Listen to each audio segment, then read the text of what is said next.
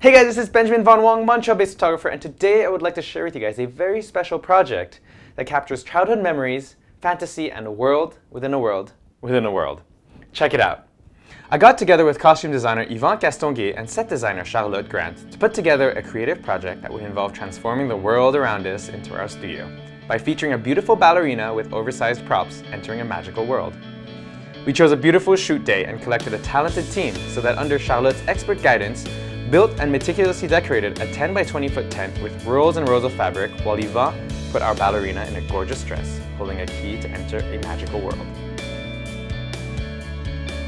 To give the images a surreal feeling, we had to leave spaces on the side of the box to fit flashes on the inside, effectively transforming the inside of our box into a beautiful indoor studio, while the curtains beyond reveal a mysterious new world.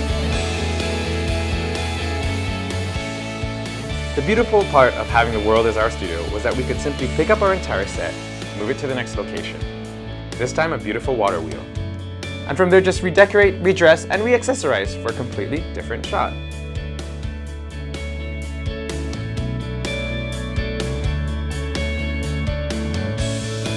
Finally, with the light rapidly falling, we migrated our set one last time, desperately fighting the setting sun into an almost magical looking forest alcove, and shot our final image of the series with the time remaining.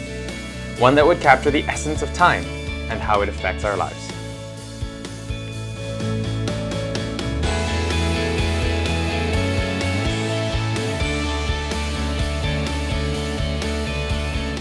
Hey guys, so I hope you enjoyed this week's video. Yvan, Charlotte, and I really wanted to put together this project more as a proof of concept than a challenge to combine fashion and fantasy elements into a single photograph. So the idea of really putting two worlds into one and transcending like the boundaries of reality just seemed really one that would be very exciting and also very marketable. So we wanted to put this together so that we could present it to a variety of different companies. To make this shot possible, we found a 10 by 20 foot tent, put some lights on the sides, and really we could have control over our lighting within the box and have whatever backdrop we chose in the background. So we definitely plan on expanding on this concept in the near future. So check it out.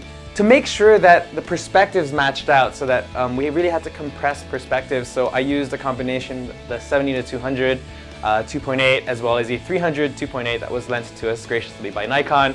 So head over to the blog if you liked the video, and more details will be there. So like, comment, subscribe, and see you guys around next time.